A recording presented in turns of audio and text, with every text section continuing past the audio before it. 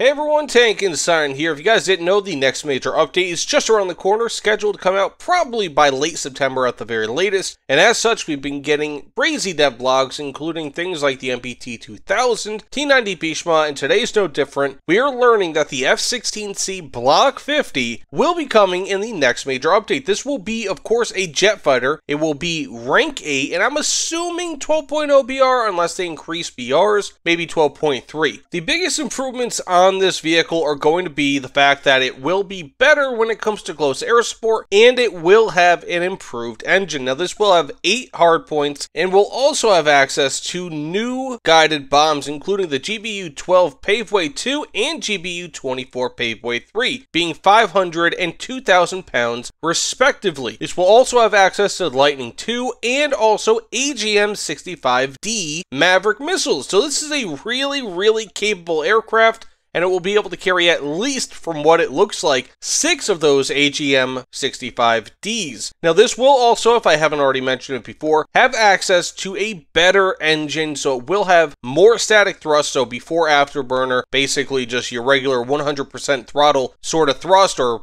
any percent up to 100% throttle. It will have more thrust in that regard, and I'm sure it will also have slightly more afterburning thrust as well. So this will be a bit faster, but it should probably retain about the same level of maneuverability. Now, while of course F-16s are being used for close air support in War Thunder currently, and it looks like they will be used more so after this comes out for close air support, most people probably use them in air battles. And this will have pretty much the same exact weapons as the F-16A that we currently have. So we'll have access to AIM-7 Sparrows. It doesn't specify the variant, but I'm going to imagine here that we're going to have the same exact AIM-7Fs, Ms that we currently have on F-16s, and it will also have, of course, access to AIM-9Ls. So nothing special here, nothing yet at least. We're not getting any word on AMRAAMs with this, but this is a relatively advanced version of the F-16, but again, more so it's going to have advances in close air support weaponry rather than anything for air-to-air, but of course that engine will make it a touch better when it comes to air-to-air, so this will be an improvement in that regard regardless. Now that said, let me know what you guys think about this in the comments below. Again, the devlog doesn't specify that this will be coming to any other nation, that this will be a specifically US jet, so I'm kind of interested to see if maybe other countries will get variants and they're just not mentioning it. I wouldn't be too surprised, but either way, thanks so much for watching. Again, please like, comment, subscribe, let me know what you guys think in the comments below. What do you guys think about the vehicles that have been coming out recently as well that have been mentioned in devlogs? They're pretty damn wild. But thanks so much, and I'll see you all on the other side. Take care, everyone.